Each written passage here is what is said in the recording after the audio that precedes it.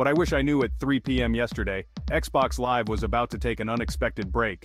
Yesterday, Xbox Live faced a massive outage, leaving thousands of gamers stranded.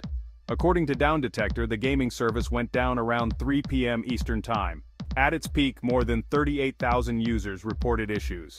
Xbox Live services were offline for several hours but are now back up and running. Xbox announced the fix on X, formerly known as Twitter, saying users should no longer be encountering issues signing into Xbox Live and services. Thank you for your patience, game on. While Xbox hasn't revealed the cause of the outage, this isn't the first time. Last year, a widespread issue with Microsoft Azure took down multiple services, including Xbox Live. So, if you were caught in the chaos, rest assured, the gaming universe is back in balance. Time to grab your controller and dive back into your favorite games. Stay tuned for more updates and happy gaming.